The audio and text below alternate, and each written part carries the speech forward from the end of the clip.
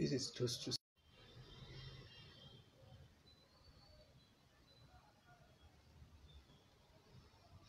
too sad.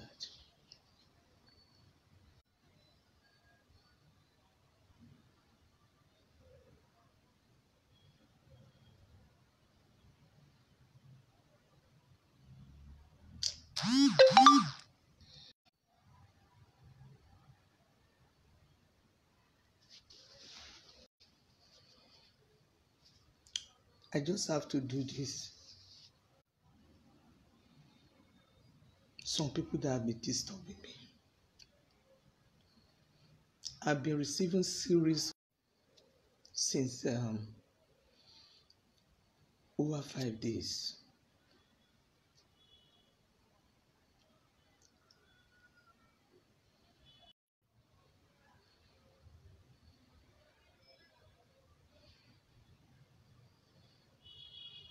I want to say APC government of a whole, you have disappointed me. God knows, and the departed souls, their spirit knows that I have never collected a dime from your government. I don't know Buhari. I have never met Tinubu in my life. I have never spoken to anybody directly or indirectly to Tinubu.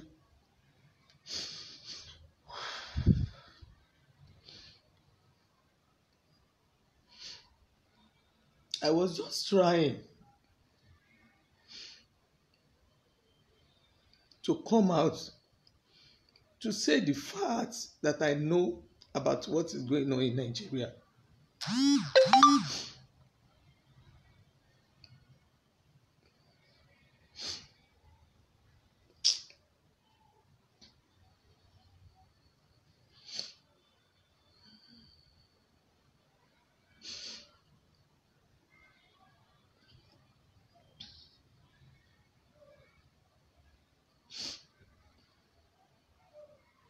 This protest is not about Igbo or Yoruba. It is protest among our youth, our children. They came out together to come out with their grievances, to explain to you government what they need.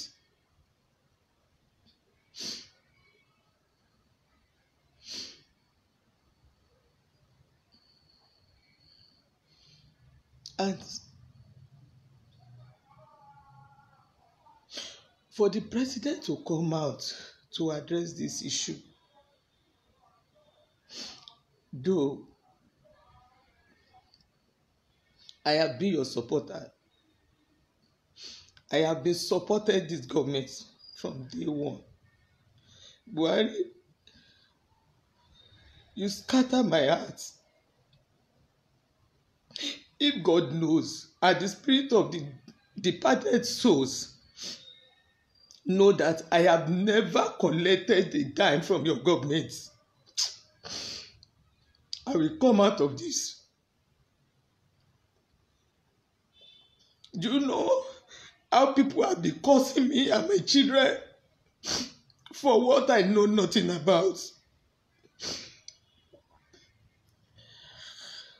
I gave from nothing from APC government than bullying, cursing. I lost a lot. But who will I come out to tell what I have lost because I'm supporting your government? See what you have done. Instead of you to come out to address these children, people that come to my page, they know that I have been sending messages I have been updating for you to come out.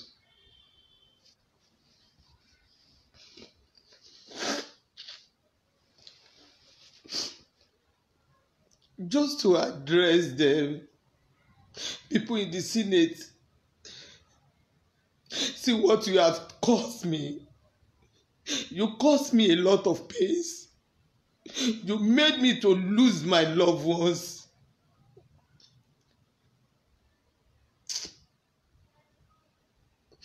If God knows that I gained something from this government, nothing than bullying.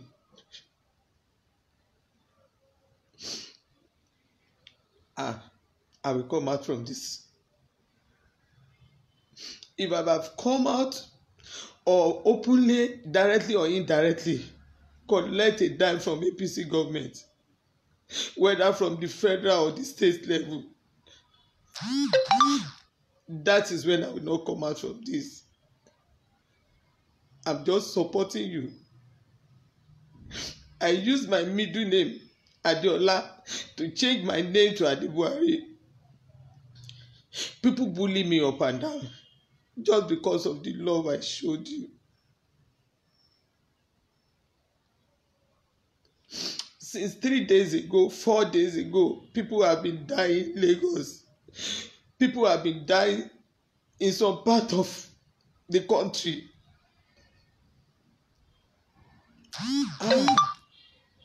Even senators. You don't hasten to this children call. This is not the time to say you want to keep this, what they needed, you want to put it aside, you are deliberating on it. This is so sad.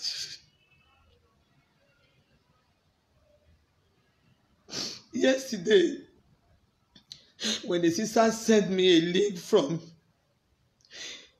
Instagram to watch, I couldn't control my tears. I can't stand it. I cry all day. Those children, they have parents. See Lekki people. See their protest. It has been so peaceful. If my son, if he's around to me, he will be there. Because his friend, they used to go there. If they are going, they greet me, they come back, they greet me, mommy, we are going. These children, they come all the way from Agege to Ikoyi, Lekki. They are my son's friend. They live with me. Some of them have lived in this house before. They did not go there to go and fight. Look at what happened yesterday.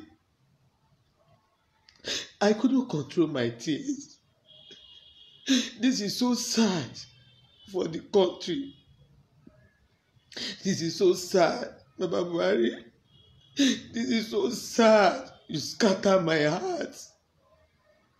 You allow people to curse me. You allow people to curse my family. You allow people to bully me. Baba, you brought shame to me. Nothing but total shame. You naked me. God knows I have never collected a dime from your government. God knows. The departed souls knows. God knows that I don't trade anyone for anything. God knows I'm just doing my own. I'm not an hypocrite, as people call me. See what you have brought to me. I couldn't sleep. See what you have brought to me. Since day one of this protest, my family, everybody has been guiding me. Because they know that If I come out to talk, it's going to be another thing. Even up to yesterday, my pastor, everybody has been calling me to please, because they know that I love children. Oh, Governor Sanwo-Olu, you brought tears into my eyes. I couldn't sleep because I supported your government. Governor Sanwo-Olu, you brought this to me. Baba Tinubu, you should have come out to stop these children. If they hear your voice, they might not go to this extra miles.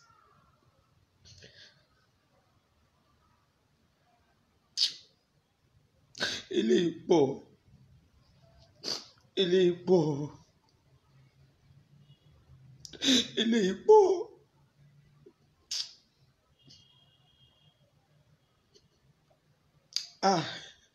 Ẹ gbé ẹkún wọnú ilé kan just because bí àwọn ọmọ yìí wọ́n béèrè ẹ̀tọ́ wọn.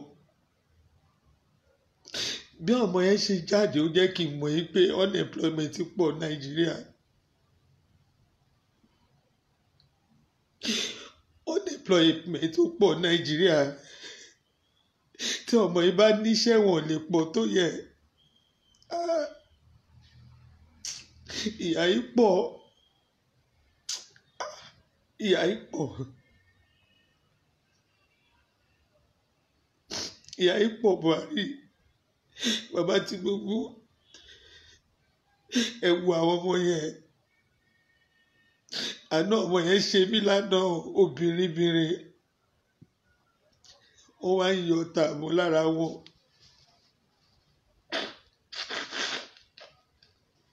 Ṣàjagun Nàìjíríà ni. Kò yẹ ká gbógun ti àwọn ọmọ kéékèèké.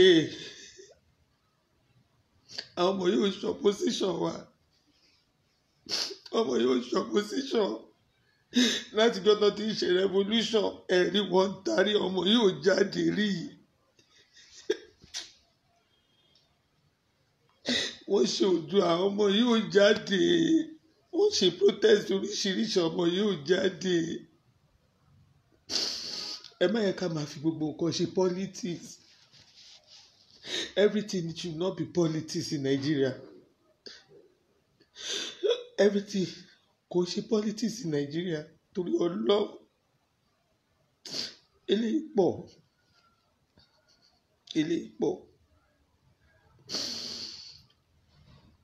Once again, tó bá jẹ́ pé mo gba kọ́bọ̀ lọ́wọ́ ìjọba rí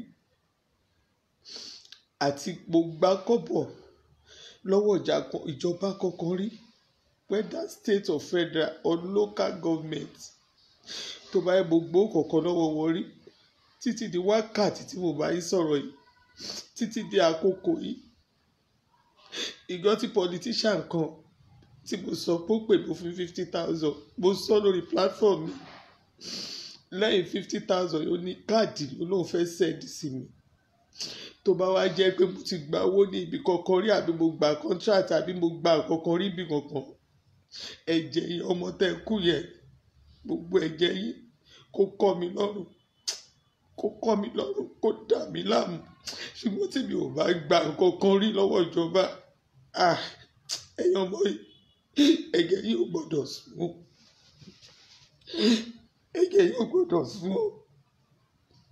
Ó ti pọ̀ jù. Ó ti pọ̀ jù. You brought nothing to me than shame. Nothing. Nothing. Nothing. Gbogbo ẹ̀yin tẹ́ bá ti wá rò pé bóyá mo ṣe yín, pé mo support Buhari, pé mo support ìjọba kankan, pé mo support anybody kankan, mo fi Ọlọ́run bẹ̀ yín, ẹ dáríjì mi o. Ẹ dáríjì mi o. Because tẹ́ ẹ bá dáríjì mi, bí ìgbà tẹ́ tún fìyà jẹ mí ni. Mi ò gba owó lọ́wọ́ anybody. God knows that mi gbowó lọ́wọ́ anybody. Bàbá Tinubu, tó bá jẹ́ pé mi ò rí yín rí láyé mi, kódà èyí tó ṣèjọba lẹ́gbẹ̀ẹ́ wa bí tó jẹ́ spíkà Ọbaṣá, gbogbo àwọn tó jọ jẹ́ kíni wọn, tó bá jẹ́ pé mi ò gbà kọ́bọ̀ yìí lọ́wọ́ yín, Ọlọ́run á yọ mí bẹ̀. Ṣùgbọ́n tí bá gbowó lọ́wọ́ yín, mi ò ní bọ́ bẹ̀. Ẹ fún mi ní kankan rí, mi ò gbowó lọ́wọ́ yín. Mi ò gé ní kankan níjọba yìí. Dání bó ní ìbanilórúkọ jẹ́, ìbànújẹ́, àìmọye nǹkan tó sọnù lọ́wọ́ mi. Petition Yar'Adua against me.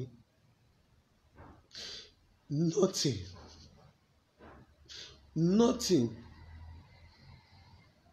Ìbanilórúkọ jẹ́, ẹ mú ìdọ̀tí bá mi, ẹ dójú tì mí, ẹ dà mí láàmú, ẹ sọ mí lórúkọ tí kì í ṣe tèmi. Mo fi gbogbo èèyàn, mo fi gbogbo ilẹ̀ fọlọ́run.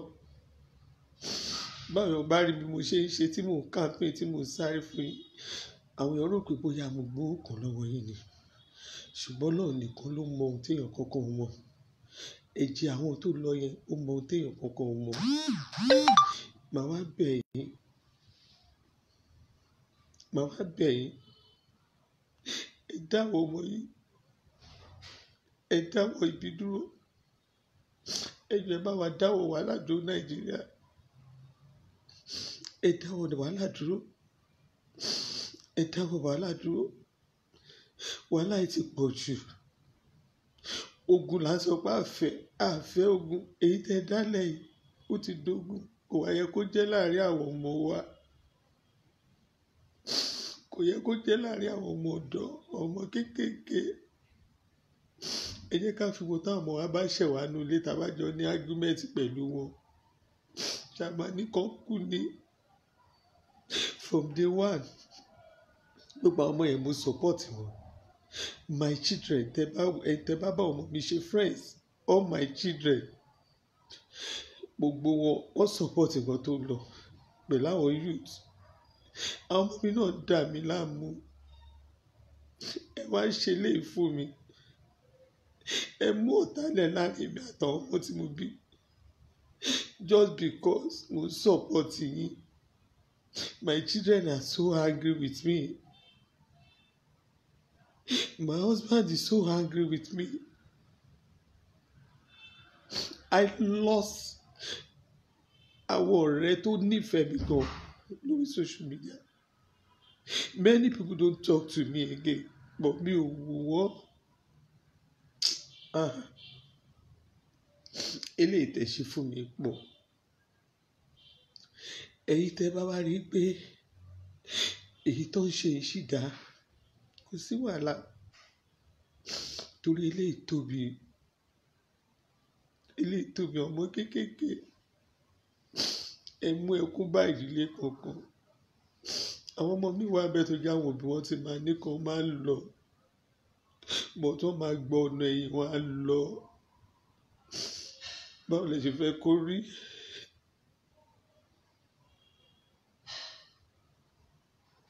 Báwo lẹ ṣe fẹ́ kó rí? Báwo lẹ ṣe fẹ́ kó rí? Kí ìyá kan jí kó gbọ́ pé ọmọ òun ti kú. Kẹ́lòmíì bọ ọmọ ẹ̀ níbi tí ìbọn ti bà wọ́n. Báwo lẹ ṣe fẹ́ kó rí? Gbogbo ẹ̀yin tẹ́ wá bú mi. Tẹ́ ní mo change orúkọ mi. Màá change ẹ̀. Kí ló tí mi ní change ẹ̀? Ṣèbí nígbà tí mò ń campaign fún Buhari, ó ní mo sọ orúkọ mi l'Adé Buhari. Mi ò ń ṣe Adé Buhari. Stop ṣe bẹ́ẹ̀ lórúkọ mi. Elizabeth, stop ṣe bẹ́ẹ̀. Ọbànlá lè máa rí lórí Facebook tẹ́ bá ń wá mi. Ọbànlá, stop ṣe bẹ́ẹ̀. Elizabeth lórúkọ mi. Ọbànlá Elizabeth lórúkọ mi. Mo fi Ọlọ́run bẹ̀ yín. Ẹ fi mí sílẹ̀. Ẹ fi mí sílẹ̀.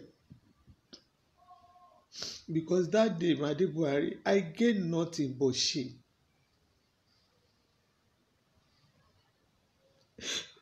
Ẹ̀yin APC, ẹ̀rí báwọn èèyàn ṣe support yín. tá a dúró tì wọ́n nígbà tẹ́ pé voluntary supporters.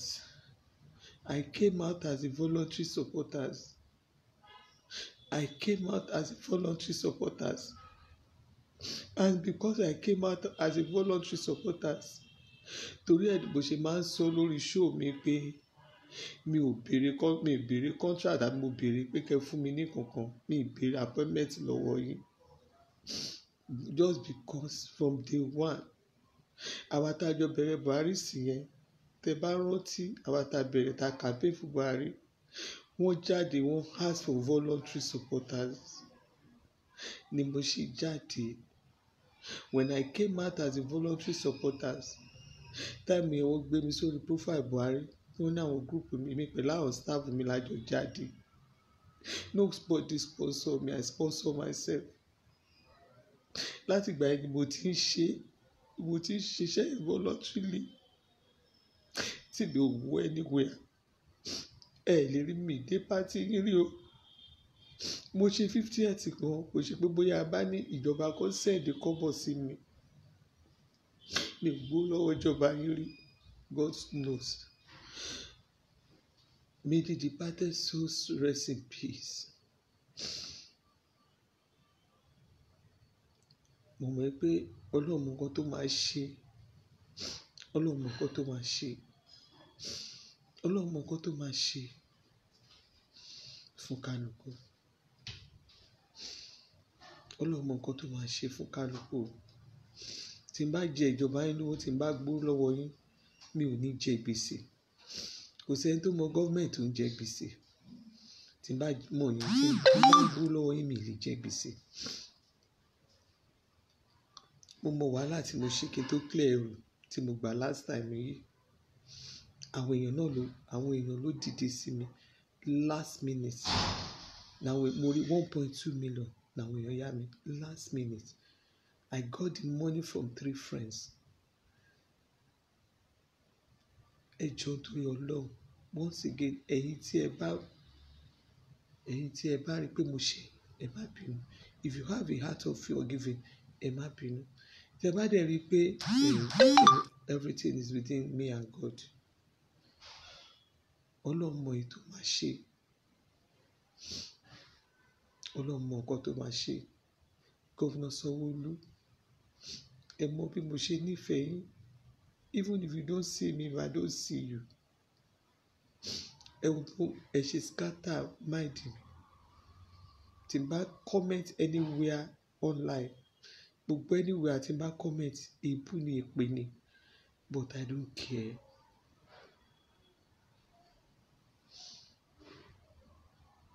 Ẹ̀yin tẹ́ ẹ sọ tí àwọn ọmọ yín kú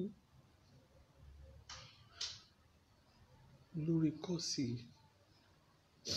lórí struggle Nàìjíríà. Ọlọ́run á bá mi rọ̀ yín lójú. Ọlọ́run á rọ̀ yín lọ́kàn. Ọlọ́run á ṣàánú fún yín. Ohun tó kù àgbẹ̀ṣọ́ fún yín lágbára Ọlọ́run. I know your feelings. I know how you feel. Èmi tí ò tiẹ̀ jẹ́ pé mo lọ́wọ́ láàrin yín. Mo mọ ẹkún tí mo ti sun nínú ilé yìí tílẹ̀ fi mọ́ lé ní. I couldn't sleep. I couldn't sleep.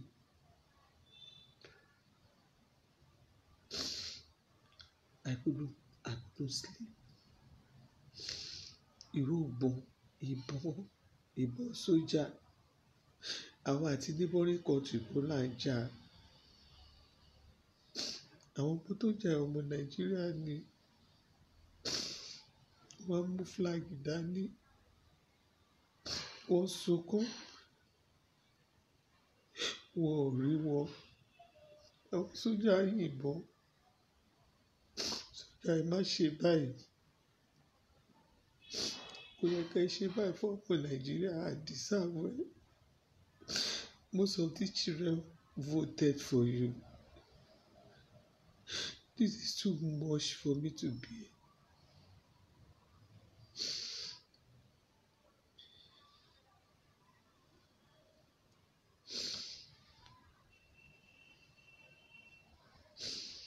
I know God will take charge. Wọ́n tún kọ wọ́n kọ national anthem. Fídíò tó ń show last time. Àwọn fídíò tí wọ́n show nígbà táwọn sójà yẹn dé. Mo ń gbọ́ táwọn ọmọ yẹn ní kán sún sẹ́yìn. Ẹ paná mọ́ wọn lójú. Ṣé àwọn ọmọ tẹ ti paná mọ́ lójú mo lọ fẹ́ ságbá? I feel for these children. Ẹ paná. Ó yẹ kẹ́ paná. Bẹ́ẹ̀ bá paná wọ́n lè rí ṣìrìbì sáré. Everywhere was dark.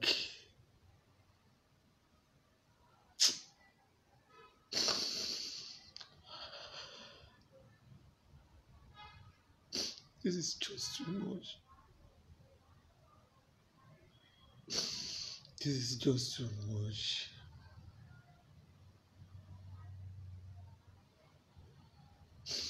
This is just too much.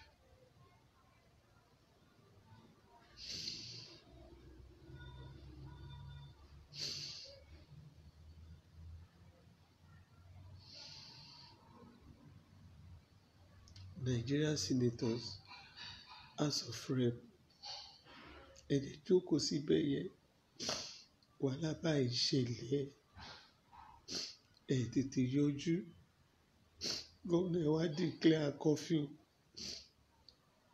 short notice. Èmi expect ẹ sọ pé títí ọ̀la ní àti ọ̀la lọ, people are running escaskesta láti lọ sílé wọn. Very very short gómìnà. Kò yẹ kẹ́ ṣe báyìí. Kò yẹ kẹ́ ṣe báyìí. Kò yẹ kẹ́ ṣe báyìí. Ìyẹn ti pọ̀ jù. Tó bá tiẹ̀ tún jẹ́ pé bẹ́ẹ̀ bá ti sọ pé wọ́n ní second warning, ẹ lè sọ pé as for Monday, kẹ́ ti máa fún wọn ní strong warning gómìnà. Ilé ìpọ̀ jù. Ẹ wá sọ announcement ẹ̀ kọ́. The next thing sójà lọ síbẹ̀. Èmi ò kí parọ́ o. Mi kì í parọ́. Mi ò kí rí nǹkan tí ò dáa kí ní kò dáa. Mo wá mọ̀ pé ògbẹ́yìn tẹ́ bá wá kóra yín jọ nítorí selfish interest ní Nàìjíríà yìí. Tẹ́ fi dà àwọn ọmọ èèyàn láàmú. Torí pé ẹ fẹ́ gbapò. Torí pé ẹ fẹ́ lépo. Torí pé ẹ fẹ́ dà. Torí pé ẹ fẹ́ lówó.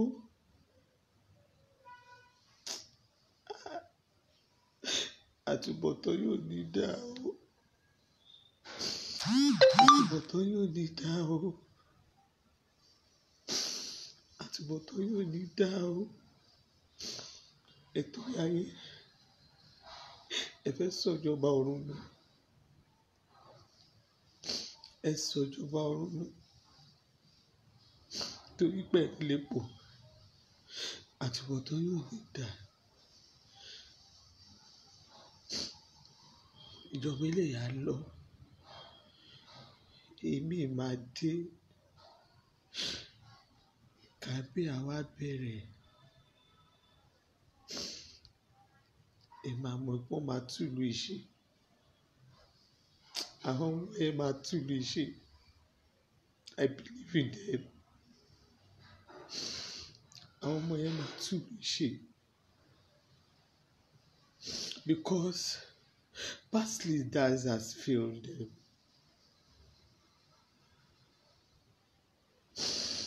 Ẹ̀wọ̀n nǹkan tó ṣẹlẹ̀.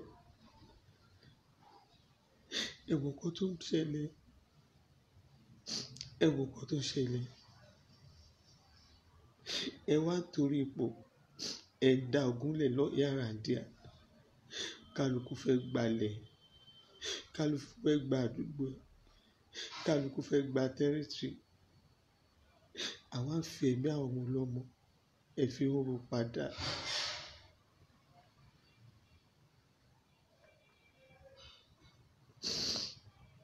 To everyone tẹ́ ẹ pè mí. ẹ ṣé gan, ẹ ṣé gan. Gbogbo ẹ̀yin tí ẹ ti ní ọkàn burúkú sí mi, God sees my heart. God sees my heart.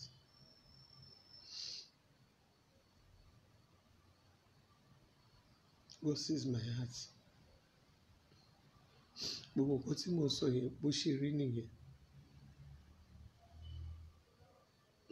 Gbogbo nǹkan tí mo sọ bó ṣe rí nìyẹn. Àwọn kan jẹun, àwọn kò lè jẹun. Ẹ wá jẹ́ kí àwọn ọmọ kéékèèké, ẹ kò síṣẹ́, àwọn ọmọ yẹn ti pọ̀ jù. Ẹ wo èrò lórí àwọn ọmọ yẹn, ẹ wo àwọn ọmọ tí ò níṣẹ́. Tó bá níṣẹ́, wọ́n máa lọ síbi iṣẹ́ wọn. Ẹ wo àwọn youth tí ò níṣẹ́, tó bá níṣẹ́, wọ́n máa lọ síbi iṣẹ́ wọn. I want to be honest with you. Gbogbo àwọn ọmọ tẹ́ rí yẹn, gbogbo wọn kọ́ ni yahoo yahoo. Gbogbo wọn kọ́ ló lè. Àwọn ọmọ tí ò níṣẹ́ ti pọ̀ jù. Àwọn tó wà lábẹ́ mi gan láì ṣiṣẹ́ clearing. Mo mọ iye tá a struggle láti san fún ọmọ yẹn ní ọ̀sẹ̀ọ̀sẹ̀. A ṣiṣẹ́ rárá. Ọmọ yẹn, mo lè sọ ìgbà tí mo ti gba airway bill. Mo lè sọ ìgbà tí a ti gba document wa ti ṣiṣẹ́ last. Kò ṣe pé ìlú ìfararọ̀ fún anybody. Ìlú ò fararọ̀, a mọ̀ pé ó fararọ̀. But we continue to say pé torí pé àwọn tó ti ń jẹ ìlú tó ti jẹ ìlú run. Mi ò lè rí nǹkan kí ní pé mi ò rí. Àwọn ètò ti wá tẹ́lẹ̀ yẹn, àwọn tó ti serve wa tẹ́lẹ̀, Ọlọ́run ní jẹ́ ká rí wọn mọ́ ní Nàìjíríà. Ọlọ́run ní jẹ́ ká rí wọn mọ́ ní Nàìjíríà. Tí Buhari bá ti ṣe tán tó bá lọ, ẹ̀yin èèyàn, tẹ́ bá fẹ́ gbé àwọn èèyàn síbẹ̀, ẹ la ojú yín. Ẹ má gbé àwọn ìjẹgúdújẹrá síbẹ̀. Àwọn èèyàn ti ba ìlú yìí jẹ́. Politicians ti ba ìlú yìí jẹ́ for their own selfish interest.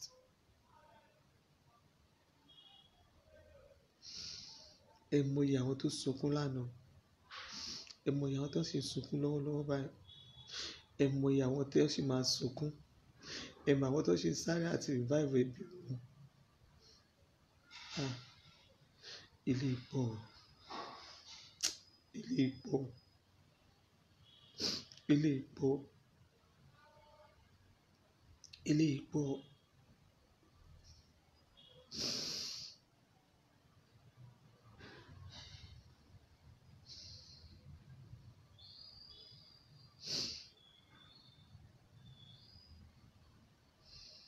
Ẹ̀yin tẹ́ wà ní Senate, tẹ́ wà ní House of Assembly. This is just one plea for me, from me to you. If you really love this country, Nigeria, if you really love us, tẹ́ bá fẹ́ quantify nǹkan tó ń ṣẹlẹ̀ káàkiri àgbáyé, I think somebody should raise a motion for the reduction of your salaries to all political holders in Nigeria. Ẹ̀yin tẹ́ wà ní Senate, ẹ̀yin tẹ́ wà ní House of Assembly, you know many things. Don't pretend you don't know it. Tẹ́ bá lè amend bill yẹn, tẹ́ bá lè gbà sí salary bá lè padà sí iye tí ó wà láti àárọ̀ tẹ́lẹ̀, ó máa better. Àwọn bàbá tó ń dá Jumbo Pay tí wọ́n dá sílẹ̀.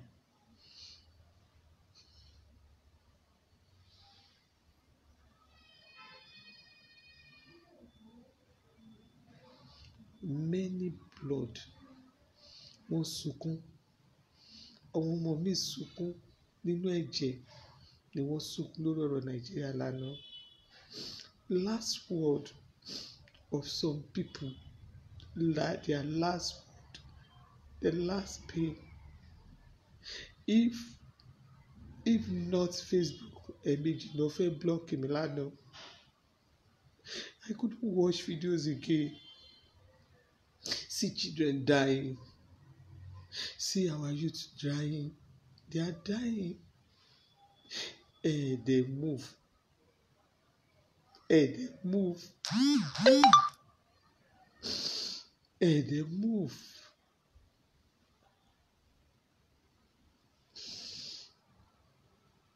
She rests. I rest my case. Mo mọ̀ pé ní ìta wà yìí, nǹkan kan máa tẹ̀yìn ìbọn. Torí you will see me in another form. You will see me in another form. I don't care what will happen. You will see me in another form. I'm ready to face it. I'm ready.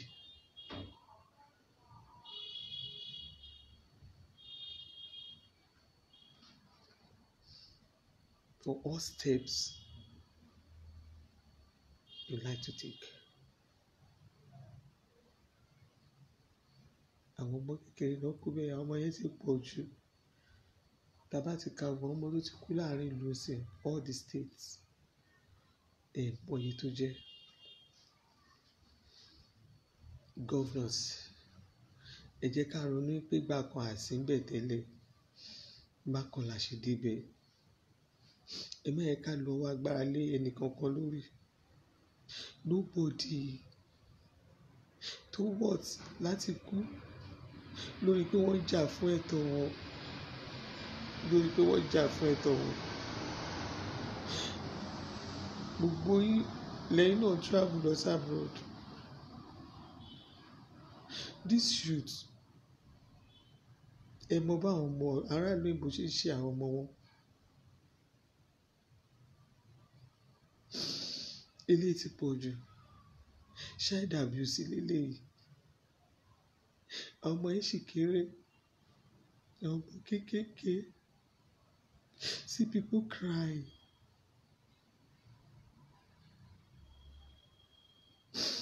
See people crying.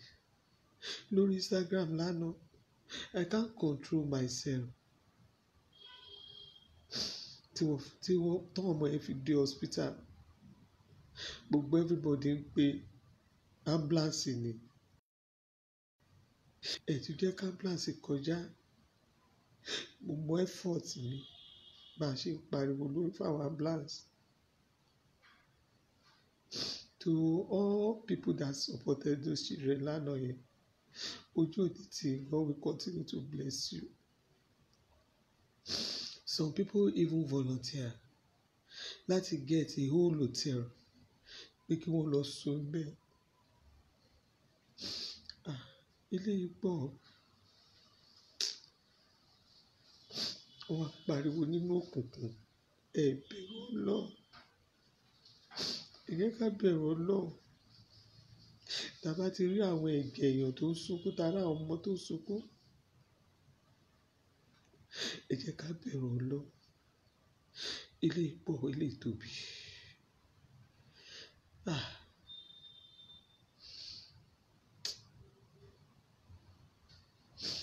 God bless you all.